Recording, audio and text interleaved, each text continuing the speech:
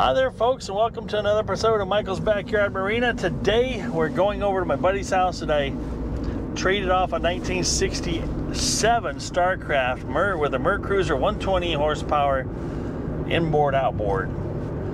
We discovered a mystery oil leak, and it has a mystery oil leak. I went over there last night and put some time lapse down, and I'll show you some of that here in a minute. Not that interesting, time lapse. I might not even put it on time lapse. Let's just say no for now. Discovering where the oil leak's coming from. Well, I've had literally tens of these stern drives I've taken off. I've never seen an oil leak. Well, I say that wrong. An oil leak coming from the upper gearbox seal, where the input unit CV joint and shaft go in there. So I've got we pulled it off last night. You guys see me pull plenty of those stern drives off. Basically, you know, 4 gear, 6 bolts, take the lift cylinders off, bounce it a couple times, comes off in your lap, right? So I'm going to be doing something tonight I've never done before, which is replacing that upper gearbox seal. And I'd just have another whole used out drive that I'd stick on there that's in good shape. But the 67 had a reverse lockout thing, so when you basically put it in reverse and idle backwards, it would have to hold it, but then the hydraulic cylinders could lift it. These are one-way cylinders, they lift only.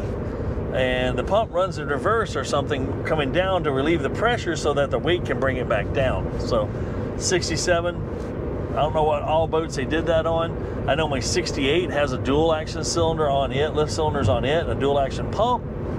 So we thought about actually just switching a few things out, but decided because the stuff I have doesn't fit the 67 as far as the click-in lock and stuff, we decided we're going to repair this upper gearbox and then possibly this winter upgrade to something in the 70s that has a dual cylinders. It has a bigger cylinders for sure too, and the port through the bottom of the stern drive that lets the pump hoses come out through the bottom, and something that's more current, more replaceable, stuff that you can get from SCI Marine products at a reasonable price.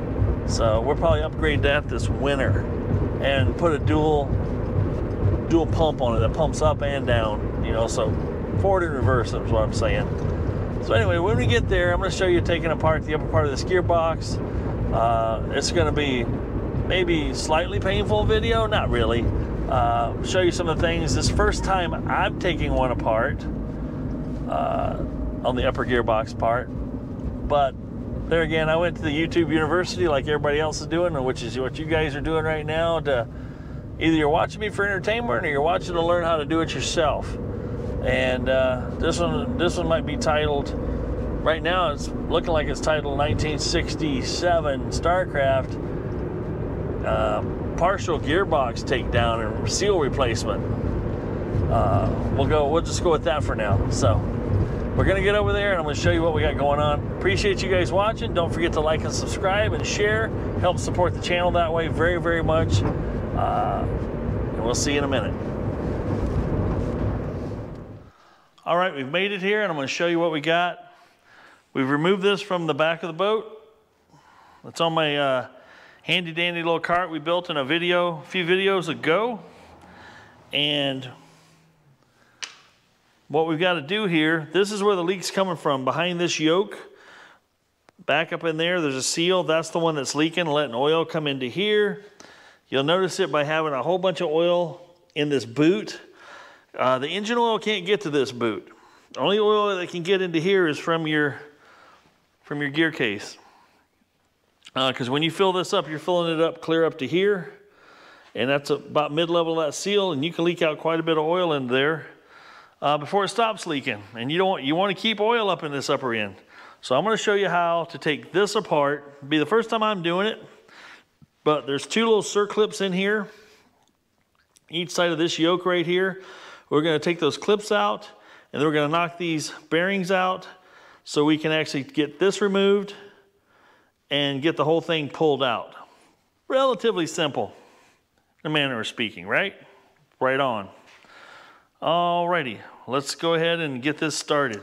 Okay folks, we've got that other gearbox off the 1967 Starcraft. The reason we're back here at the shop is we got this upper gear assembly, bearing assembly, seal assembly, or whatever you want to call it. It's like a cartridge. Pulled out, and I broke apart trying to put it back together. And it was kind of disappointed myself with the way I did it. But fortunately, I have this one that's off of 1968 that was locked up on the old Starcraft. I'm going to pull this one off, show you how it's been pulled apart, and then how it should go back together, and then we'll put it back in type of thing. But so if you got an upper gearbox seal leaking, that's what this one, the other one we took apart had. We determined it was a seal leaking. When you got it apart, yeah, that rubber on that seal was tried out and tired. So this one we got is replacementkits.com. Aftermarket parts you can trust. Yeah. But it comes with a whole bunch of stuff. You can see all the different pieces inside there. It comes with gaskets and extra seals and other stuff you don't need. But it's one of those kits, they sell one kit that fits a whole wide array of different gearboxes. But this is a gearbox seal kit. So I'm guessing this has seals as well for the lower end. Oh no, let's take that back. It's just an upper. So it replaces Mercruiser R, MR, and Alpha 1 Gen 1 upper seal kit. So this is just for the upper seal kit. That's it. So what you're going to notice first, I'm going to get you in here nice and tight maybe. And this is, the unfortunate part about this one is it's completely locked up. Now this is the part you got to take loose to get this hard cartridge out. And I can see people in the past have used a punch of some sort to possibly take this apart. But you don't want to use that. You want to use this wrench. This wrench is a special one in order to get on that and apply even pressure to all those ears to get them knocked off. Now, the problem I have with this particular one, because you may run into something like this too, is this gearbox is locked up solid. It is completely locked up inside. I cannot rotate anything here. There is no such thing as forward or reverse, and getting that thing out of gear, in gear, whatever happened to it on the water just seized things up. So I've got, in order to get this off, you got to pull this U-joint off. And this U-joint, you got to have this lined up with an opening here so this bearing can actually pass by. But that's not going to happen now because of the way this is locked up. So I'm going to have to take my grinder here and create a little clearance so I can get those pushed clear by. So that's what I'm going to do now.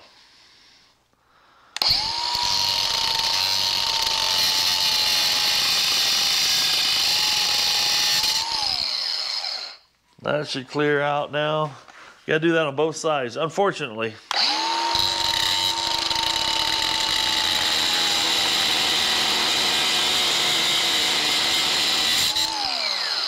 But what I've ground off for clearance isn't going to hurt this nut. This may not look aesthetically pleasing any longer, but the next thing we do is take these little circlips. There's little circlips in here. There's little circlips like this behind the bearing on each side here that snap in place to keep this from coming back out once it's installed. So you got to pop those two out because we're going to take this joint loose, so we just leave this yoke in place. Now in order to take this joint out here, and it's going to be pretty stuck, we're going to smack on this right here, which will drive that one cap out that way. That is if I can hold on to it.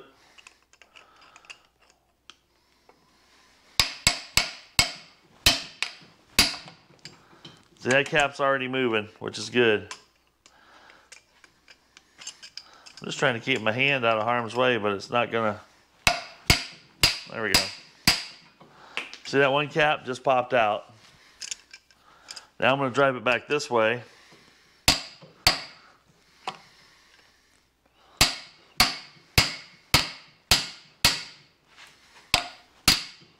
There it goes. Now that cap's out. Now you can remove the joint. Pretty easy, right? And then in a situation like this, where the joint's as old as the boat, it's just a good idea to put a new CV joint in it. And those CV joints are relatively inexpensive. You know, like this one here would be a Napa. You can go to your Napa store, get this SKF universal joint that's greasable. You're good to go. Let's back you up a little bit here. Now these are right-hand threads. Nice part is everything I ground off right here. This allows this wrench to still work just fine. But as you can see, this wrench will apply pressure to all ears equally. And we're going to see if we can beat this thing down.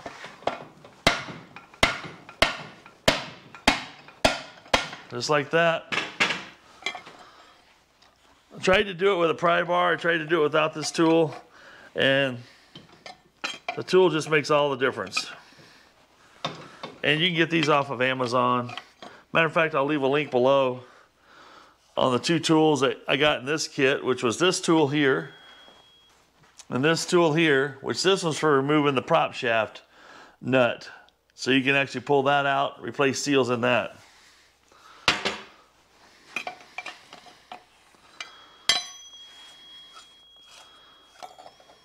And this will just, at least it did on the other one, it'll just clear that U-joint. Come on. Did on the other one.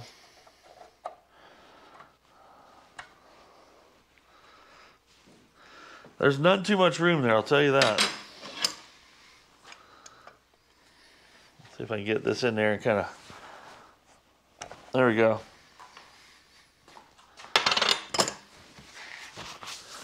Next thing you want to do is you got a 1-inch shaft here. And I put it here, and you can pry here against the case and knock this out. I hope. This has been in there a bit. Let's see here if I can.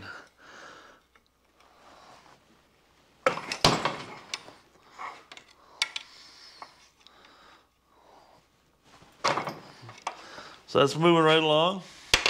The other thing you can do if it seems a little tight is you can run yourself a little heat around here. Not much heat to melt anything, but enough that this aluminum will grow really fast.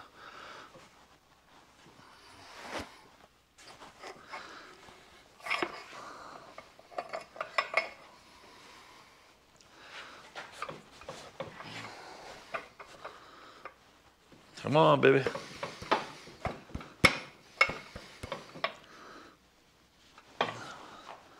Well, you were just moving.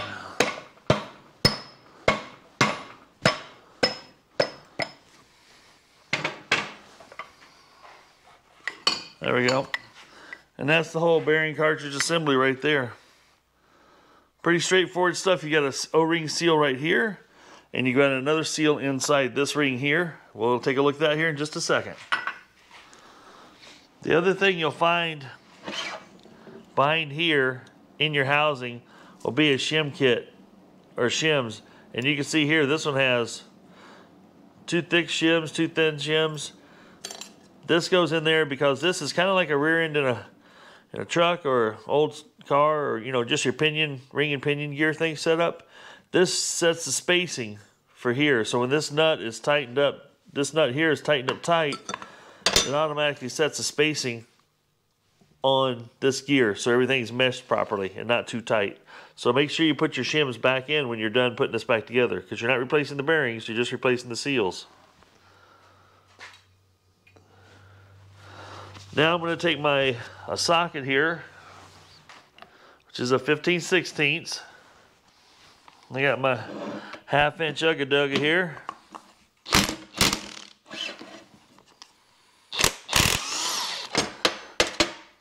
Take that right off. Now, we'll see if this pulls apart for me.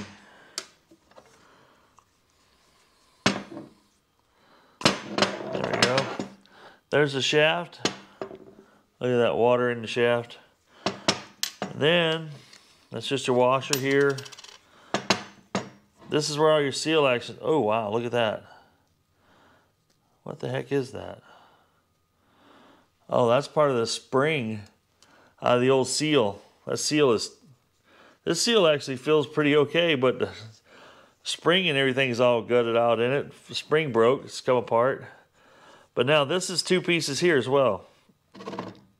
Oh, it should be 2 pieces, hang on. But you got an O-ring around the outside, that seals the outside of the case to this assembly, and then you got this seal in here that seals around the shaft here to make this all work. And the piece I messed up was this piece right here, because I was trying to use it to put the seal back in. That wasn't the right thing to do.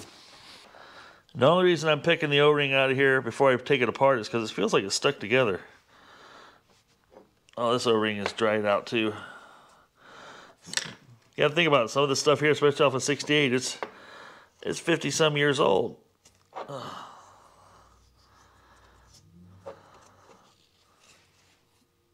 Wow, that was in there good. But now I should be able to take a screwdriver in here and kind of pry those apart, I think. There. That didn't come about part too bad. See, that looks kind of nasty. We got to clean that up. This is some kind of steel, but I don't know what kind of steel it is. It's kind of weird. And then you got this aluminum housing here. You drive that seal out. You know, you want to support it very well, but you can drive that seal out, put your new seal in. Once you get your new seal in, this is aluminum. We've cleaned this up a little bit. Once you get your new seal in, and you got your new O-ring, you can restack everything back up. Slide this back in, tighten it up, and the cartridge is ready to go back in. We'll do that next. Now when you're reinstalling this seal, you want to be very careful to get it started in good and straight. And then once it's started in straight, I'm going to put this on a nice firm surface here, and I've got a steel plate that I'm going to use to drive it down to make sure this thing is sitting there perfectly flat, not sitting in there, you know, crooked. So we're going to do that now.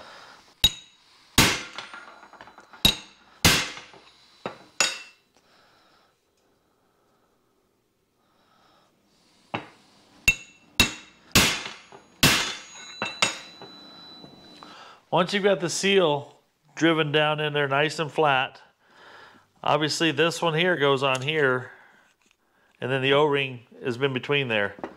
So in our little package, the other part we need is the big O-ring,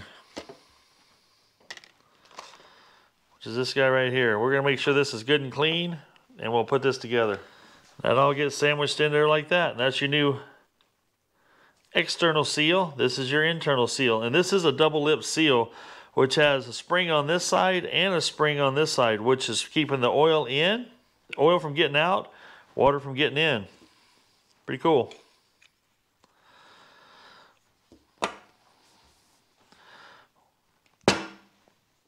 Now inside here, you want to make sure, you know, these might have spacers or shims or whatnot. You want to keep this all clean. Now if your unit was all crappy and dirty to begin with, you need to flush this out, but this one was pretty clean, other than a little darkness from some, you know, lube that's gotten trapped for years behind things. Boy, this is they don't make them like this anymore. Well, they probably do, but this has Timken bearings, made in USA. But I tell you what, these bamboo towels that I got from the big box store that you normally have like 200 box of rags, don't be afraid to try these guys out. I really like them. They feel nice. But then this will go back on.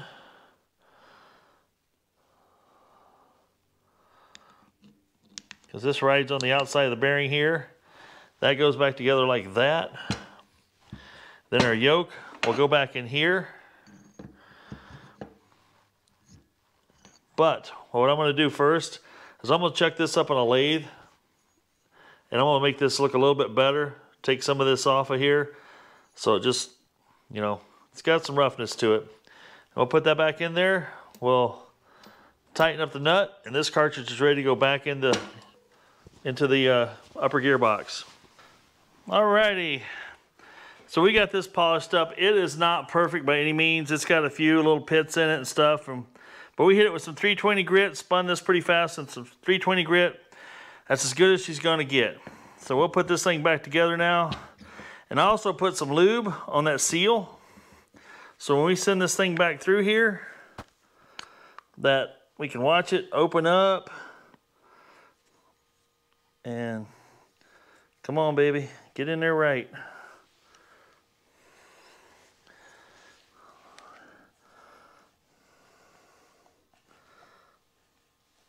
There she goes. Now I'm looking around the seal here just to make sure the seal didn't get tucked in anywhere. Looks pretty awesome. All we got left to do is put the washer and the nut, and the cartridge will be back to complete.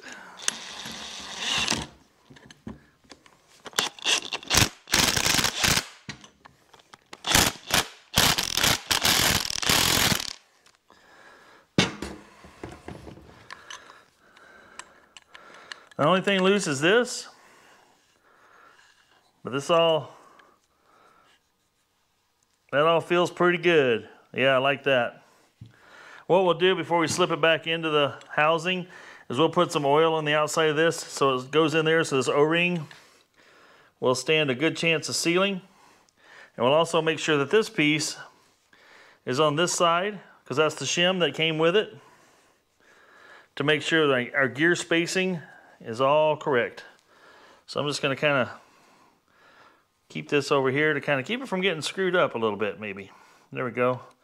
And I'll wrap this in these green towels just to keep it all together for transportation purposes.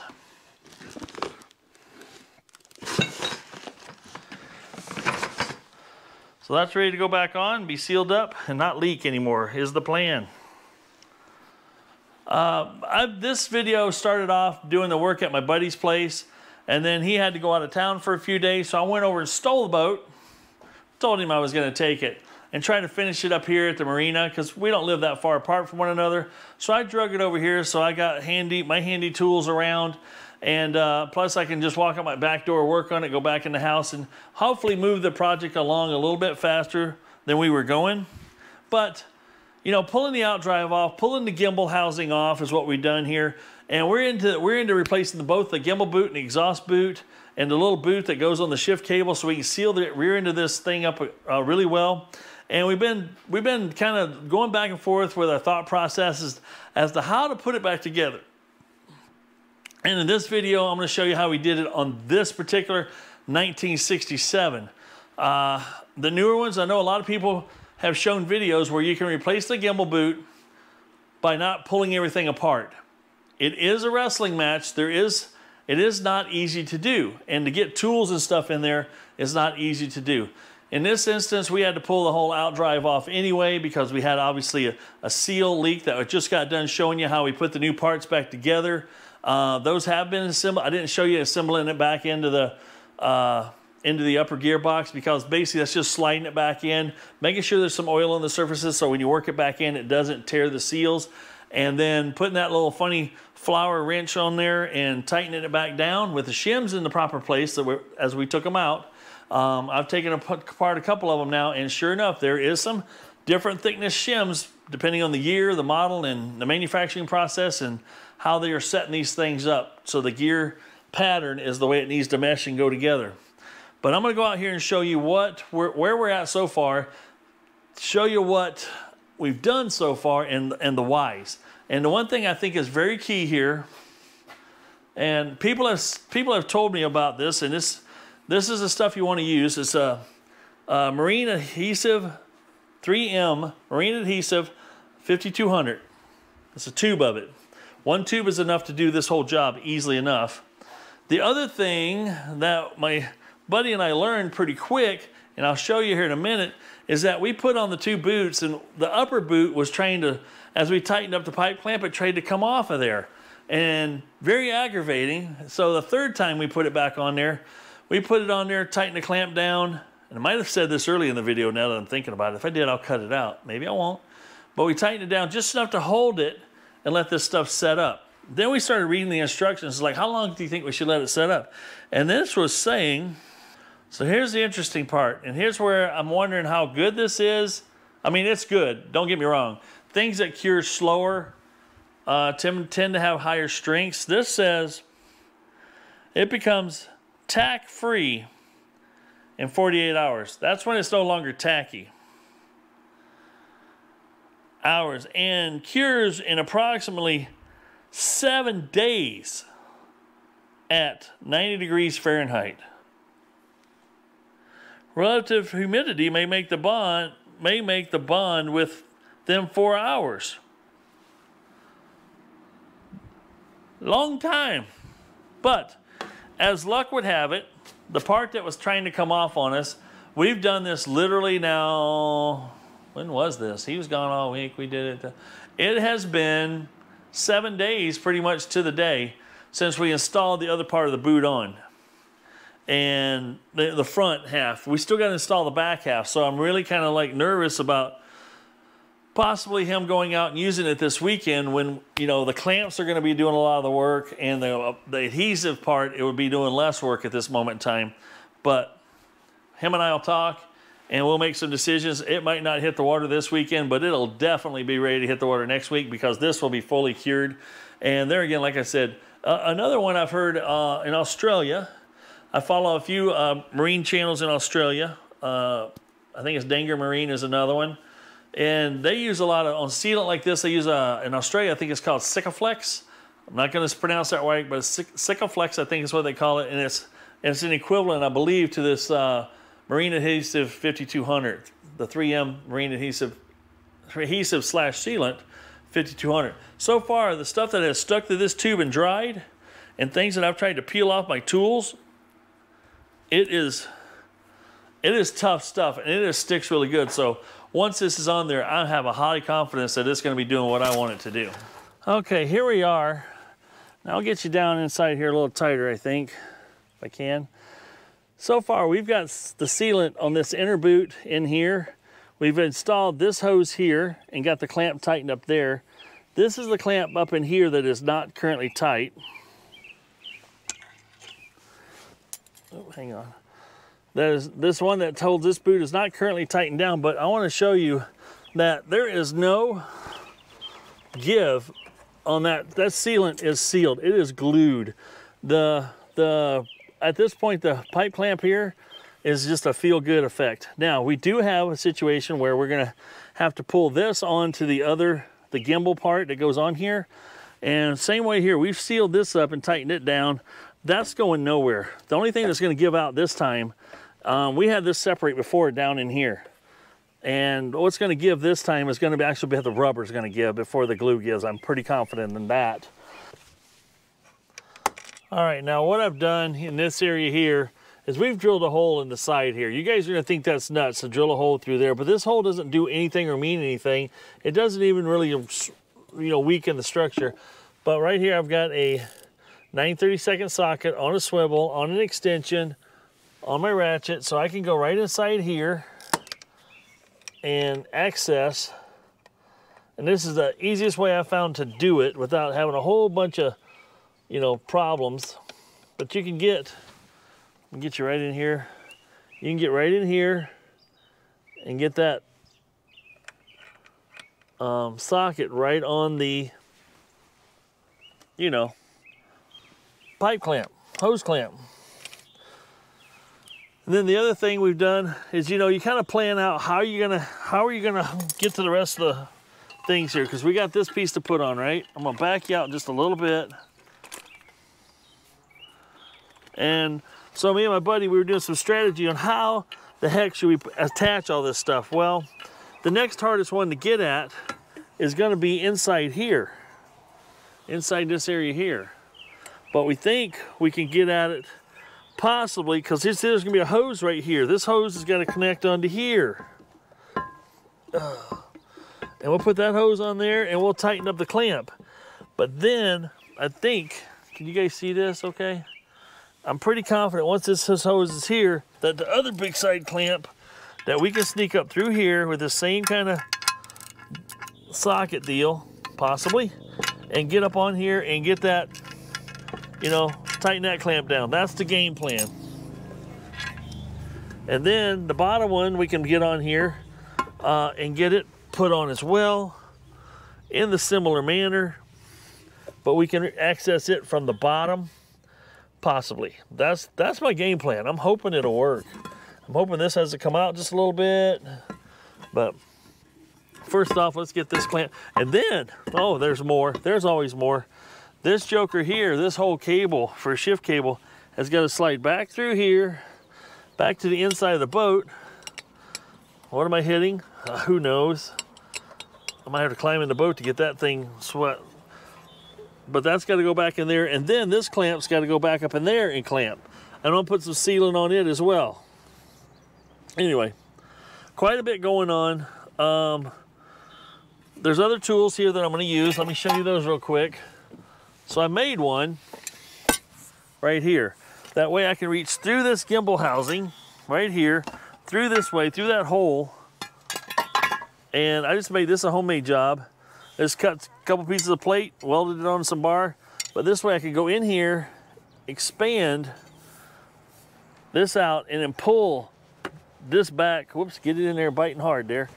And pull it back onto that housing. Now this one here is big enough to get your hand in there and kind of manipulate it and get it back over the lip. But the one they sell all the time is this little guy here, which is your exhaust boot. You can go inside here, hook inside one of them ribs, it kind of makes it oblong, and you can pull that on and get that in place and then tighten up your hose clamp. So anyway, that's the type of tools we're using here. I'm gonna put you on time lapse. I know we're starting to lose some daylight here, but I'm gonna see how far I can get tonight. And then that way the stuff can start to cure. Then I'll go ahead and put the gimbal pins back in and you know, start wrapping this up so we can actually put the outdrive back on. So I'm gonna switch you to time lapse. You can see if the wrestling is real. Here again, I've got this, I want this clamp to come around over to here. And I also need to, that way I can access it from this side, because I'm pretty sure, yeah, once I'm in this shift cable, there's a whole bunch of stuff in the way to get at it from right here. I am almost positive. All right, so let me back this off a little bit more. Give me my wrench. Because I'm hoping to be able to come up through here like this, is what it feels like I should be able to do. I'm gonna go ahead and give myself a little more slack here. And then we're gonna put all that sealant on here, and also on the outside of this boot right here, on the inside of this boot. So all that sealant can get in there and do its job. This one you don't need any sealant on. I'm trying to think if this is gonna be able to sneak. This will be snuck down in here like this, onto there, and I'm gonna point it toward the outside here, toward this outside, because that's the only place I'm gonna have access to it from the bottom. So that's the worst part about doing these gimbal boots, in my opinion, is just figuring out how to, the best way to access your clamps without driving yourself crazy.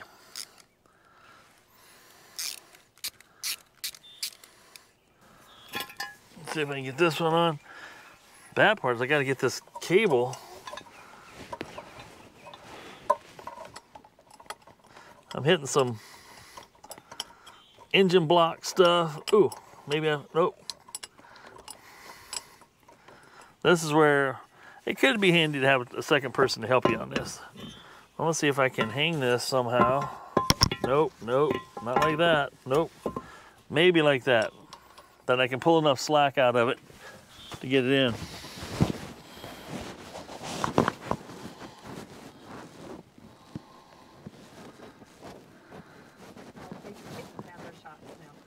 Hey, do me a favor, perfect timing.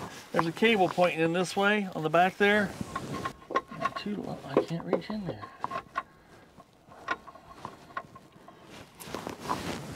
Huh? You're doing the right one, I can hear it.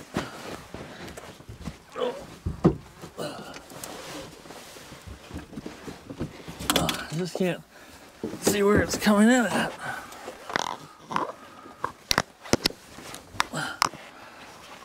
Do it a little bit here. Okay. All right. Pull back, I think, a little bit. Just keep pulling back slowly. Slowly. Keep pulling. A little more. Keep going. Keep going. Okay. Now forward. All right. That's good. That's perfect. Okay.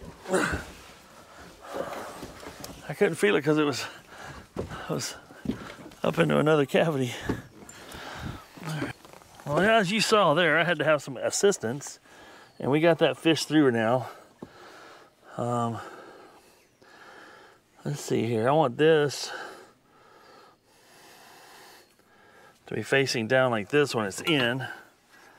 So when that goes in, it's facing downward like that. And I'm pretty sure I can get at it from somewhere. Actually, I'm gonna have it facing upward. I'm pretty sure I can get it down through here. I'm gonna oblong this hole so I can come down through the top and tighten that one. But now I can get this on in here. And I'm just kind of getting this party started by getting things close. I'm gonna go ahead and hook this hose up.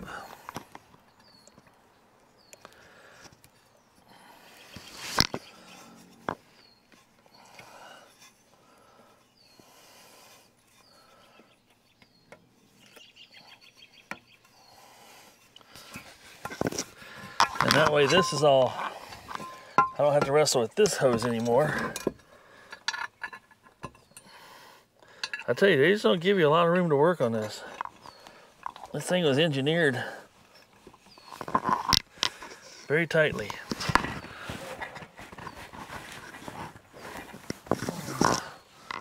Once that one's down, they don't give you a lot of room to tighten bolts up and stuff.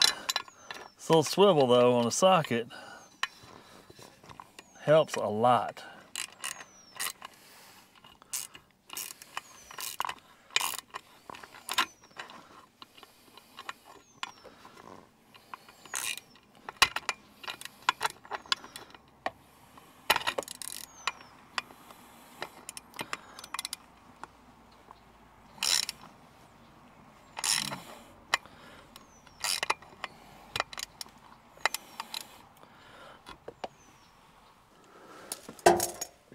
Yeah, that ain't coming off.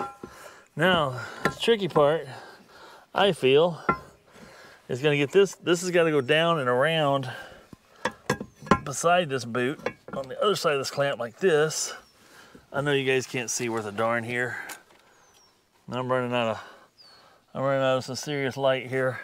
But yeah, this hose is gonna go down and around underneath here. And then this will go, this needs to go hardcore back.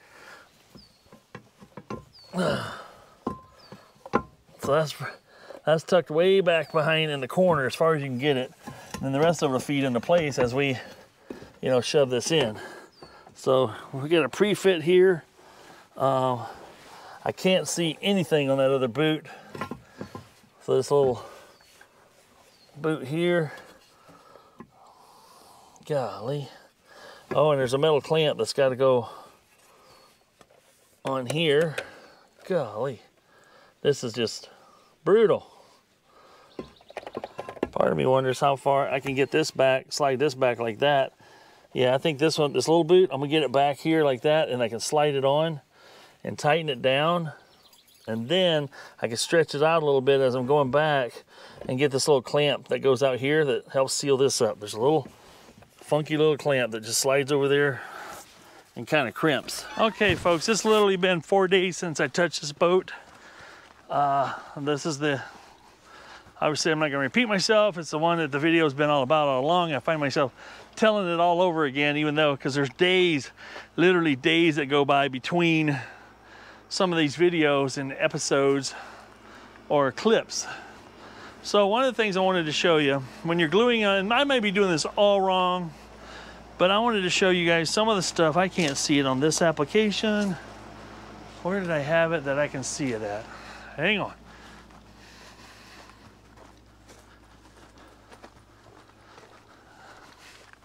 Tell you a little story. I had one guy leave a comment I thought I get it. He was concerned about my health.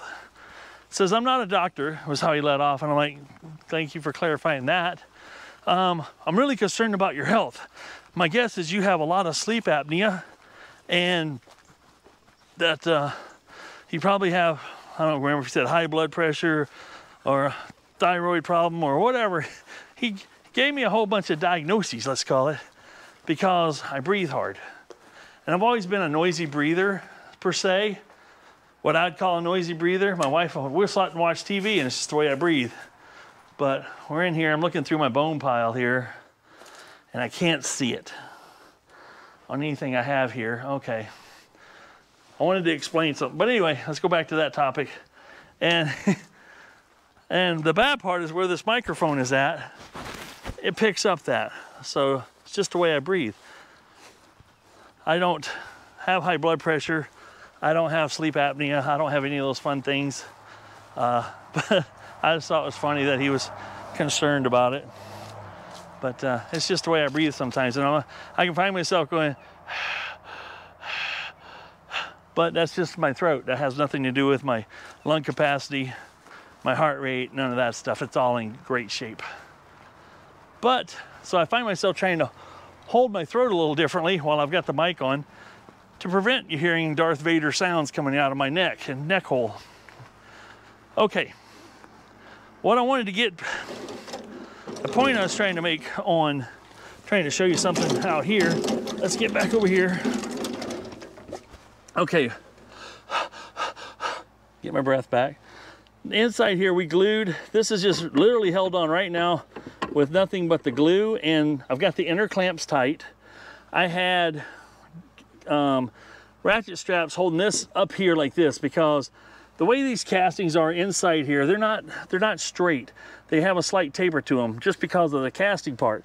They do have little bumps around them that should help kind of hold it, but they do not, because it's 3M 52100 or 5200 acts like grease. It really is, you know, it's like a sticky grease that just helps lubricate that thing. It goes on easy, but it also will pop back off. So in the front ones up there, we put it on and let it set for literally 7 days. I reread the package the other day, and the package did tell me that I misread it because I thought that's be fully cured in 48 hours. It gets to a tacky consistency in 48 hours. The full cure is 7 days. And it has been, I may have already said this, but it has been my experience that things that dry slower are much stronger. Your 5-minute epoxy versus your 5-hour cure epoxy, there is a strength difference there to a certain degree. Maybe it's immeasurable for the naked eye person, or it doesn't matter in 99 out of 100% of the cases. 99%, 99 out of 100, yeah, something like that. You know what I'm trying to verbalize here. Anywho's, so what I did with this one here is I did glue this one in, and I've kept it sucked up so that boot could hold itself in place until I could actually stretch it out of here a little bit, which is what I'll be doing. It holds itself in place by its own glue, so I can actually now tighten that pipe clamp. So, but first of all, we're going to turn this sideways here. We're going to get these pins back in here for the pivot and get the little, what looks like a little nail put back in and put into place so that holds those pins in location. And then I'm going to stretch it out and tighten all the hose clamps that I got access to. Now, you guys are going to scream at me on this one, and maybe you won't. We had put a hole in here a year ago to access this one under here. But then last Friday, I took this hole and I put my 1/2-inch drill bit in here, and I just turned it on and I tilted it up and let it carve out this little bit of a area here. Now keep in mind, most people might go, oh my God, I can't believe you put a hole in that. It didn't hurt a thing. This thing is solid and strong. This is going nowhere. You got to keep in mind that the pivot point is up here and down at the bottom. The strength is being applied here and here. This is not going to have any impact other than I have now got good access to this clamp when I need to next time. And I also can go straight down to the shifter boot clamp with my little swivel, and I can access that. Everything else I can access from the bottom up. It's just an access hole to get those clamps, because if you're going to own a boat for a while, this is just one of the modifications. I will do this exact same thing on my 67 Starcraft when I pull it off, because I see people fighting this and fighting this and fighting this. And I think that the order we put this back together is very handy. Now I see a lot of people also not removing the pins here and stretching it out and working around.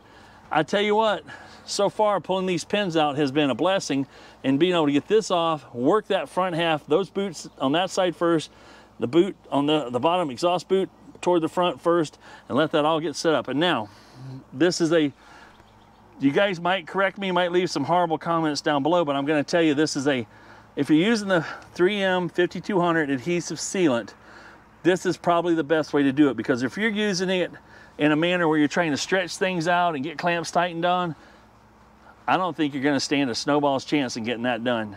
So this way here, I was able to glue the front part to the boat, make sure it's fully secured and cured 7 days. And then I did the same thing with the back.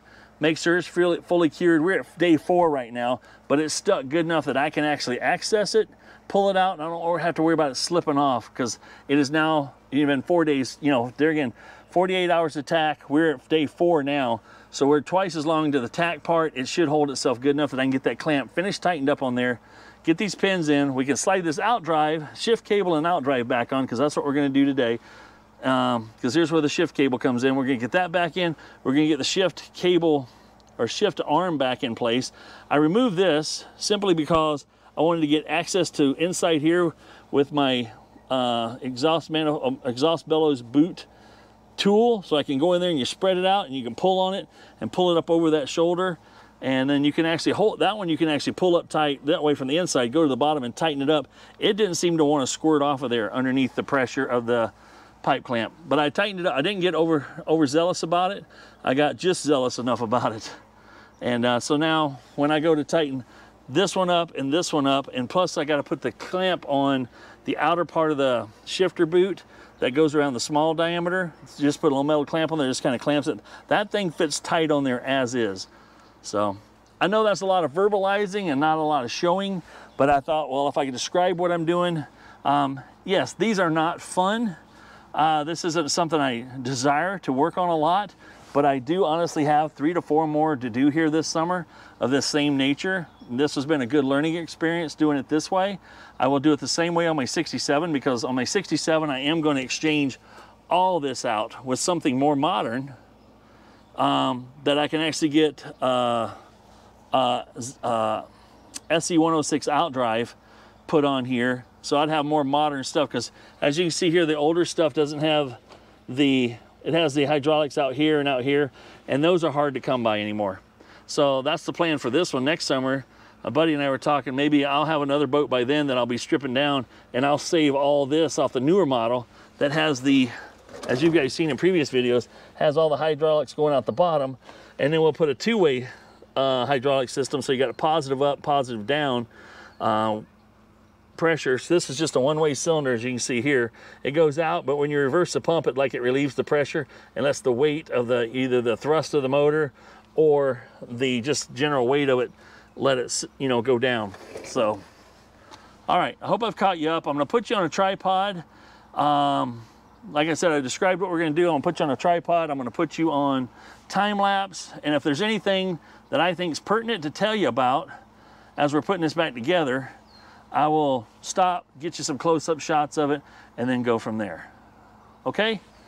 The other thing I've been having trouble with lately was with my GoPro Hero 11 overheating. Well, I've got this media mod case that wraps around the whole outside, and there again traps more heat, because this thing, when it's operating, generates quite a bit of heat. They get quite warm, and if you got the sun shining on it, that doesn't help at all. If you have a breeze going across, because these are designed to be action cameras and not vlog cameras like we're using them for, it seems like without the case, they seem to do okay. Putting this media mod case, which allows me to use an external mic to get you better sound quality and all that stuff, seems to trap a lot of heat. And so what I did tonight is I took the thing to my bandsaw, because the other thing I've had complaints about is that you got to disassemble the whole thing to get the battery out and put a new battery in. Well, now I've got it with this media mod case. I can just pull the media mod case off, because I sawed, let's say, about half of it away. I've got the cold shoe to hook the, you know, this thing here can slide into place and hold the receiver on. And I know this probably doesn't interest a lot of you, but I just sawed up I don't know how much these cost, 70, 80 bucks. I just sawed one up with my bandsaw to see if I can get rid of the overheating problem. And we'll go from there. All right, let me get you on a stand. Let's get busy and going after this. And because we're planning on having planning on having this boat out on the water this weekend. My buddy's gonna take me out in it. And I'm gonna get you some awesome drone footage of this boat in action. Plus we're gonna see if we can catch some fish, which will be fun. So hopefully I can get this video done. If I get it done this coming Saturday, which it's been weeks in the works, so let's call it a month or so in the works to get this done. But you'll see it Sunday. Okay guys, I gotta admit, I've been hitting the struggle bus pretty hard on this one so far. I had you on time lapse and we tried to get this out drive back in. I'm on uneven ground trying to use my little wooden stand. I had no luck at that. It needs to be on flat ground to work decently. The other problem I ran into is I want to share with you is this little brass piece right here is, you know, getting that straight and making sure it's straight in line to line up on, let me get down here and show you, because it needs to line up on, this is your shifter right here that goes up to your shift cable. So that's got to slide straight in through this whole mess, right? Well, I was having trouble. I was looking at it, trying to get it in there, and when I looked at it from this way, it looked like the brass piece was too far one direction. So I started looking at this a little closer, and let's get this greasy thing out of the way. And I was looking down in here, and it seemed like this was, the brass piece was a little bit off shifted one way versus the other. So I think it was like too far to the left, and it was making contact. And as I look in there, it needs to be hammered one way or the other to, you know, get straightened out. So I got to start, I'm digging into that right now to try to figure out why is it not centered? Because everything in here is centered up and down. So that has to be in center of all this over here. So that's what I'm struggling with right now. Had it most of the way in there, and now I had to pull it back off. And I had to actually wrestle it in. Couldn't use the stand, it didn't work right. So it's been a tough, yesterday evening was tough. But now I'm gonna back out, I'm back out here. I'm gonna try wrestling through it again. So I'm gonna put you back on time lapse for a minute or two. I don't try to waste your time. That's not my goal here. I want you to learn along with me, but I'm gonna do some measurements here, see what I can find out. Sometimes that brass piece, depending on how it was taken apart and put on previously, can get a little bit out of whack. My goal is to get it back in whack, and I'm gonna admit it, by whacking on it, right? And see if I can get it back to where it needs to be. So that's what I'm gonna be doing, and wish me luck, please.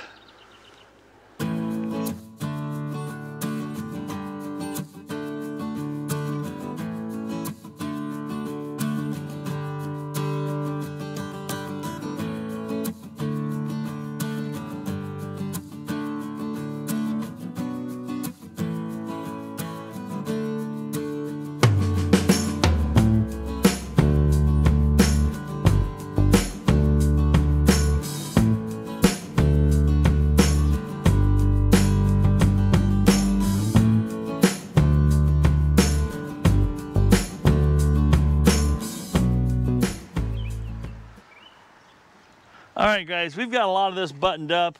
This hydrofoil, we take a couple bolts out so we get this counter-rotational skag or control skag or whatever you want to call this thing on the bottom back in place. Another little thing I just did, you guys have seen these trim pumps on these old boats, they don't hold up.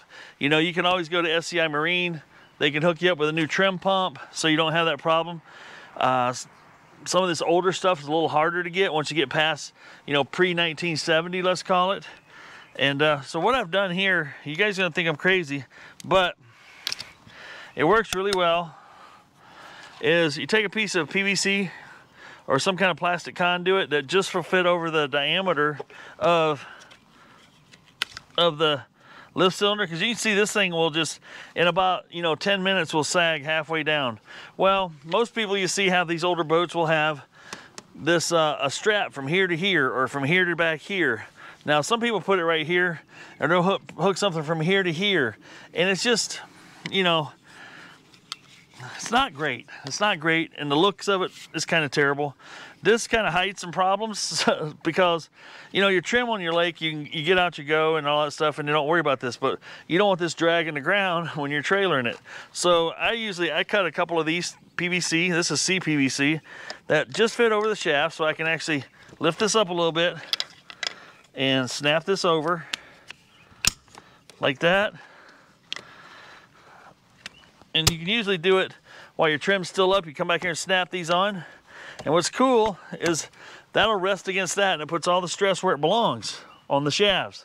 And that's not gonna hurt a thing. And then all you gotta do is lift it. You can pull, have somebody in the boat or yourself, you can trim it up, and then all you do is make sure you pull these off before you go to the water. But yeah, that makes it a lot nicer for trailering. You don't have this ratchet strap you're dealing with. You can take these two off, pop them in the gunnel in the boat. When you're loading out, you just grab them out of the gunnel, pop them in there, you're ready to head down the road. So that's a little touch-up I did on his boat here. We also put this nice little skeg repair replacement slash whatever stainless from SEI Marine on here. You'll find links to the description below. It's very reasonably priced. It's stainless. It'll make your beat up, torn up, broken off skeg look like brand new again. Now, I will admit, as you saw at the end of this, right before this segment of the video, that we were bringing out the cherry picker. This one, this one was just determined to fight me. First thing I did wrong, I'm gonna explain everything I've done wrong here so you know. First thing I did wrong was I parked it here on uneven ground. Honestly, it would have been better off in a flat part of my yard in the grass with a piece of plywood than on this angled concrete with cracks in it and stuff like that to use my little lift to put this thing and guide it on for me. So we brought the cherry picker. This one has a little eyelet here on the top. I put a little hook in there. We were able to suspend it on my cherry picker, engine hoist, whatever you guys want to call it. And I was able to, you know, take about 5 or 6 variables out of the equation by just having it hang there. And then we got it lined up in there. We actually ended up putting the prop back on so I could actually rotate the shaft and get the CV knuckle lined up, so that'd go in a little bit. Then you got to rotate a little bit more, and then the spline would go in, and then we're all, you know, all buttoned up here. But that was, whew, that was a struggle for sure. But we got everything put back on. All the boots are back in place. They're all holding nice and tight and doing exactly what they need to do. We test fired it last night. We ran it, everything, and we had to adjust the shift cable. So one of the things I was fighting is, I showed you earlier where you have the brass foot piece, or foot looking piece, upside down boot looking piece.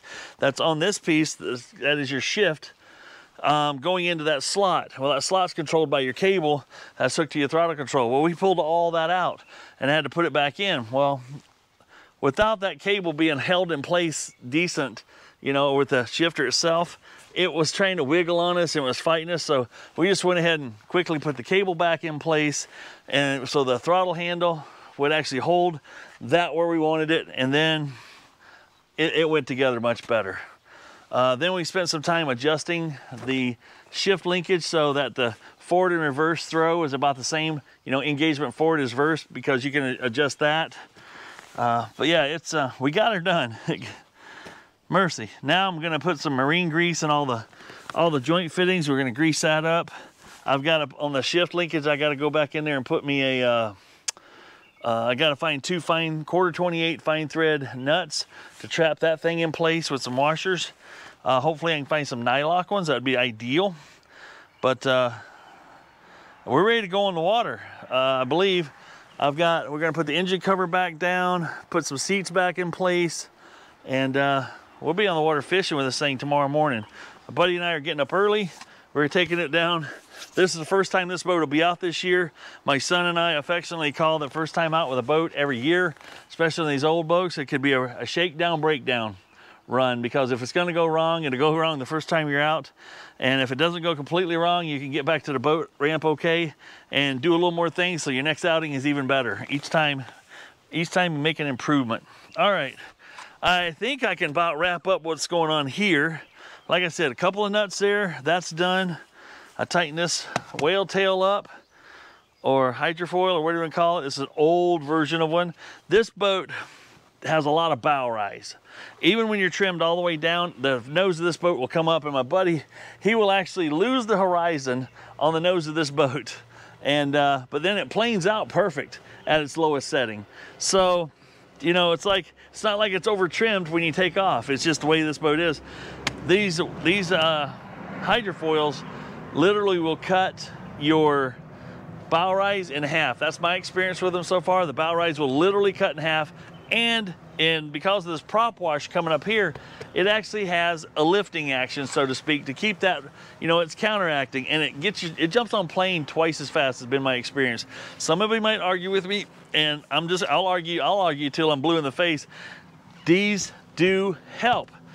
Do they put some adverse stress or a little more stress on some things here? A little bit, but I haven't seen it to the point where it actually will do damage to anything. So, I'm pretty tickled with how this came out. Like I said, we were struggling a lot. I'll admit to that. This was the hardest one I've done yet, and maybe it sounds a little sadistic, but I'm looking forward to the next couple I do, because every time I do it, the struggle, I learn something, and the struggle gets a little less. And you know, I can't stress enough how much patience you need to have when working with this. Now, I'd love to hear some feedback on you guys' that 3EM 5200, how much luck you've had with it, trying to put it on when you're stretching the boot out, because it makes things slickery, greasy, and the way I did it with everything collapsed and letting it set up and cure before I stretched it out and, you know, finish tightening the clamps and stuff, that worked for me. The other thing I did that you can't see while it's up is I actually drilled, you know, I showed you I drilled a hole in this side. I actually drilled another hole here to give me access to clamps. And that's the reason I'm doing that. I wouldn't recommend it for everybody unless you're really confident in what you're doing. But I know that I'll be servicing my boats for years. I've sold one boat and the rest of them I've kept. And there again, I don't typically do any customer work for anybody. And I would never drill into somebody else's boat unless, you know, I told them and they agreed that it's okay to do. So we drilled. My dogs are getting active. So we drilled a few holes. So the next time, 2, 3, 4, 5 years from now, when those gimbal boots need to be replaced, I can do it so much easier, because I'm gonna have two ways. I get it 2 clamps from here. I can get it a clamp from over here real easy, and the rest of them from the bottom, and the struggle bus is no more. Hey Mercury, how you doing, buddy? Say hi to everybody outside. Huh? They've seen you catch a Frisbee. They see how skilled you are. Yeah, good boy. Yeah, he's excited. I think he wants to throw some Frisbee. I'll have to do that with him. All right, folks, we're gonna get things buttoned up, and I think that's all I want to tell you for this segment, and we'll see you on the water. We're gonna get you some awesome drone footage of this boat in action, and we'll do some bow rise. We'll get some comparisons so you can see. I guess I shouldn't say comparisons, because this is gonna stay on it. But we're gonna have some fun and hopefully rip some lips. We'll see you on the water.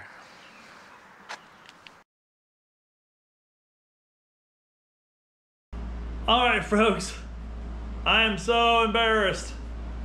You know, I went out with my buddy on that boat, and I was gonna fly the drone, get you some good drone footage. Thought I was recording, and all my SD cards were in the shop here. Yep, so I'll have to bring you up some vintage footage from when we had it running before. You've seen some of this before. I'll bring some of that up, but we were out there on the lake for 4 hours this morning, got out there early. The boat performed beautifully, runs great. The bow rise, with that hydrofoil on there, I call it antique hydrofoil because it's an older style. Bow rise was probably only a third of what it used to be. I mean, the front end just barely comes up. That boat just basically goes almost flat up on the plane and gets up on plane at least twice as fast. He let me drive it. I had this boat. This is what's crazy, is I had this boat for a while, and I worked on it for a while. And when I had it just about running and good, or I didn't have it running, I guess, he came over and helped me get it running last year. We made a trade for it, and I had never driven that boat. I had ridden in it just on a no-wake lake, And then finally he let me drive it today. And man, that's a nice boat. That's the first time I've been in a very forward, that driver compartment is 3 feet ahead of where mine is on my 18-foot Starcraft. And it's just a different feel when you're driving it. It's almost like it's not really like a cab over truck type feel, but it just, you know, it's a different being that far ahead of the motor and that close to the bow of the boat and driving it. It's smooth. We didn't run across too much rough stuff, but it ran really well. So a lot of the good stuff went on with that boat. We got a lot of things handled on it. Like I said, the struggle bus was in full swing working on that one, but she starts, she runs, and this is another neat thing that I did. So I have a little trolling motor, a little 30-pound thrust, 36-inch trolling motor, and he had a kicker plate, as you see in the video there, right before this segment. There's a kicker plate on the back where you can hang yourself, you know, a little 5-horse, 10-horse, whatever, for a kicker motor for trolling and whatnot. So I said, hey, I texted him the night before. I said, hey, do you mind if I bring my little 30-pound thrust trolling motor that I have on the John boat and a battery and stick it in the back of your boat, and let's just see how that improves, because he's using this boat for fishing and it's big enough to get his family in and do all the fishing. It's got high enough sidewalls, it's safe for the kids, you know, type of thing, without it being a pontoon, I guess, you know. But I said, do you mind if I bring my trolling motor along and we'll put it on there and see how it moves that boat around? Well, lo and behold, it actually worked really well. And it was nice because before, last year when he was fishing in, it was pull up to a spot with the, you know, the gas engine, hopefully slow down, reverse, stop, throw an anchor out, hopefully hold you in a position that you want to be in and all that stuff. Well, the cool part is today we were able to put the trolling motor down and just maneuver that thing around nice and easy and slow. Yeah, it wasn't fast. I think the fastest we got was like 1.5 miles an hour, but it ain't about racing, right? It's about just moving from one spot to another and testing out areas and see what the fish finder, you know, shows you. If there's anything swimming underneath it, you might be able to hook up. But we caught, you know, he caught one largemouth, not a great big one, but a decent little largemouth and one bluegill. And so we didn't get skunked. It was a great day. It was a great day. I'm going back out there tomorrow. Hopefully, I've got a project here I'm going to test out tomorrow. I'm going to go back out tomorrow, and my son, the drone pilot, that knows how to put a, you know, an SD card in and maybe fly it and keep it on the boat. And I was actually flying okay, but I have a lot of practice to do, I'll admit that. So might be in an upcoming video, maybe at the end of this video that I'm going to probably film tomorrow, you'll see some drone footage of that boat in action. Yeah, it was a pretty good day. It was a pretty solid day. He liked that trolling motor so much. Now I needed a trolling motor to keep on my John boat because I use it for, you know, just in case, because the good enough John boat, I have motors on there that sometimes aren't quite good enough. So far, I'm 3 for 3 on the Mercury, but we'll get that one sorted out. But anyway, he went and we stopped by a local sports store. He bought him a 30-pound thrust. There were bigger ones. He was thinking about getting a bigger one, but he could get this one reasonably priced. He needed it tomorrow. The one we really wanted wasn't in stock, so he got this one, bought him a battery. He's going out tomorrow morning. He's taking his family out fishing in this boat, and that's what it's all about. So I hope you guys enjoyed this video. Don't forget to like and subscribe. Any of the links down below that takes you to SCI Marine, please entertain going there and looking at their stuff. They've got some great stuff. Any of the affiliate links that take you to an Amazon website, please use those. If you go there, and this is as drastic as I can explain it, and it really works, is if I had what do you want to call it, a link to a pair of fingernail clippers, and you go there and buy a $500 rod and reel, I'll get commission for sending you to the website. And I'm not saying, I'm not trying to get to just to hand me money. I'm putting this stuff out, content out there to try to earn. I want to earn all my stuff, you know, I'm not looking for handouts, but I'll get a commission for that sale. It doesn't cost you one thing. Your experience on Amazon won't be any different than it currently is. Now, if your experiences are currently horrible, I'm sorry, I can't change that. I have nothing to do with that, but it doesn't change the experience at all. So that's enough of that selling. All right, you guys get out there and have some fun. This is Michael saying, if it ain't broke, fix it till it is, and we'll see you on the next video. And we got some outboard stuff coming from you. I hope you guys are excited about, a lot of you have been asking for outboard. Give me some more outboard. Enough of this inboard stuff. Enough of this, you know, outdrive stuff. I get it. I'm sprinkling in some outboards because I got quite a few outboards here to play with, and we're going after the Johnson 99 with the big secrets coming up soon. discovered the big problem. This, it had a secret that I didn't know about. Let's put it that way. So let's, we're gonna enjoy that one. We're gonna tear the gearbox apart on the upcoming videos. Gearbox of the 20 horse Merc. We got something that ain't right there because I put 2 new props on it. It ain't a spun prop, it's something in the gearbox, which might lead me back to going, what's that ding ding sound? All right, this is Michael, I'm out. Be good, be kind. Don't forget to rewind. That's so 1980. 5, 8, nope. When was VHS and beta around? I don't remember.